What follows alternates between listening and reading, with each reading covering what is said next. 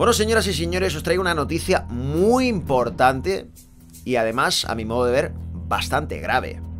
Y es que, como ya sabréis, España está sufriendo una gran crisis migratoria.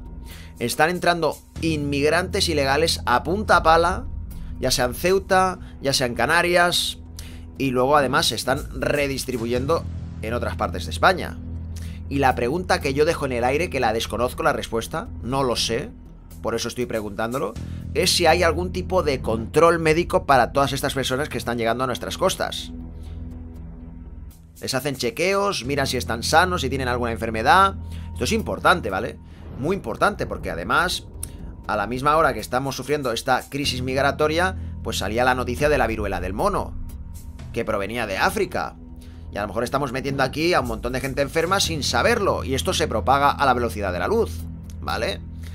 Atención a la noticia que os traigo de lagaceta.es, ¿eh? Dice tal que así: alerta en Reino Unido por el aumento de los casos de VIH tras la llegada masiva de inmigrantes ilegales.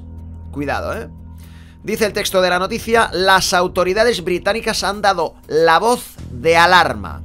Los casos de VIH en el Reino Unido se dispararon un 51% el año pasado. Es mucho porcentaje, ¿eh? Mucho porcentaje. Alcanzando un máximo de 15 años.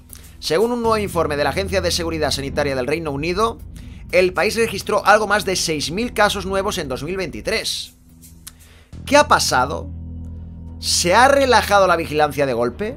¿De repente se han multiplicado las conductas de riesgo? Se pregunta aquí el artículo.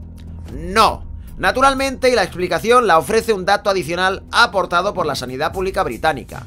Por primera vez, más de la mitad de los casos, un 53%, corresponden a las personas diagnosticadas originalmente fuera del Reino Unido. De ese grupo, el 75% de los portadores son africanos y siguen propagando la enfermedad entre ellos después de su llegada a las islas. 253 diagnósticos corresponden a personas que llevan menos de 2 años en Inglaterra. El aumento de las pruebas de VIH junto con una positividad mayor y sostenida entre los heterosexuales africanos negros puede indicar que la transmisión continúa, especifica el informe de la Agencia de Seguridad Sanitaria del Reino Unido. Sin embargo, esta cifra también podría verse afectada por los cambios en los patrones de inmigración, con un aumento reciente de personas diagnosticadas con VIH en el extranjero que llegan a Inglaterra. La sanidad británica se había fijado el objetivo de contagios ceros de VIH para 2030. Una meta más realista de lo que parece si no fuera por el demencial compromiso del gobierno con la acogida masiva de inmigrantes procedentes del tercer mundo. Mientras sigan llegando descontroladamente, se irá en la dirección contraria. Y seguirán porque ni siquiera estas alarmadísimas autoridades sanitarias se atreven a hablar claro y pedir la solución más obvia, sino que siguen disparatando en el habitual lenguaje inane de lo políticamente correcto. Los últimos datos publicados sobre el VIH en Inglaterra muestran claramente que una continua falta de equidad e igualdad impide que las personas puedan vivir bien con el VIH, ha declarado al Telegraph Robbie Carey, director ejecutivo del Fondo Nacional del SIDA. Lo importante para Carey parece es que la gente se acostumbre a vivir con SIDA lo mejor que se pueda, no erradicar los contagios. África es, con diferencia, el mayor foco de VIH del mundo. 2/3 de la población mundial con diagnóstico de VIH viven en el continente.